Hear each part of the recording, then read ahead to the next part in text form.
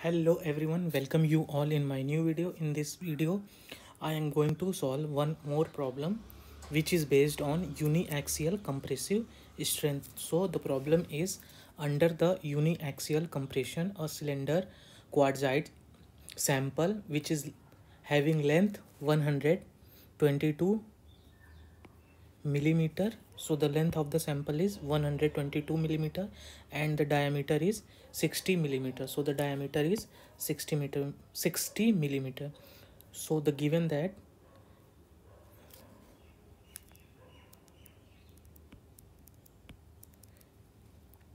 length is equals to 120 millimeter and the diameter which is equals to 60 millimeter. So linear elastic behavior, the uniaxial compressive strength and the modulus ratio of the rock are 150 megapascal and 500 respectively. So the uniaxial compressive strength, that is UCS, which is equals to 150 megapascal, that is 150 into 10 to the power 6 megapascal, sorry, 10 to the power 6 pascal, and modulus ratio, that is MODU, modulus ratio, which is equals to 75 megapascal, that is equals to 500. And the axial strain at 75 megapascal during the load was, so we have to find the strain, that is axial strain we have to find, and load, that is stress, which is equals to 75 megapascal, that is 75 into 10 to the power 6 pascal. So as you know, the tangent Young modulus, tangent Young's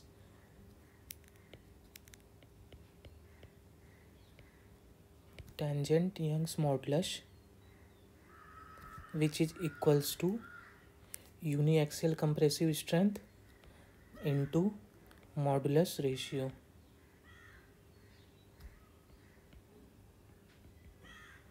So from uniaxial compressive strength, which is given as 150 into 10 to the power 6 and modulus ratio 500, we will get the value of Young's modulus. So Young's modulus will be, uniaxial compressive strength is 150 into 10 to the power 6 and modulus ratio is 500, so that will be 75,000 into 10 to the power 6 pascal. So we get Young's modulus. Now again, as you know, Young's modulus in terms of stress and strain, so stress upon strain, so Young's modulus will be 75,000 into 10 to the power 6 is equals to stress. Stress is 75 into 10 to the power 6. Here stress is 75 into 10 to the power 6 and Young modulus is 75,000 into 10 to the power 6. Here the unit is same, that is in pascal, also in pascal, divided by strain or uniaxial strain. So strain will be 75 into 10 to the power 6, which is divided by 75,000 into 10 to the power 6, which is in unit strain, not is strain, not is millistrain. So that will be 1 upon 10, 1 upon 1000 strain. So If we multiply, that will be give if milli strain. So axial strain will be in equals to 1 milli strain. So our answer will be 1. So the answer will be 1.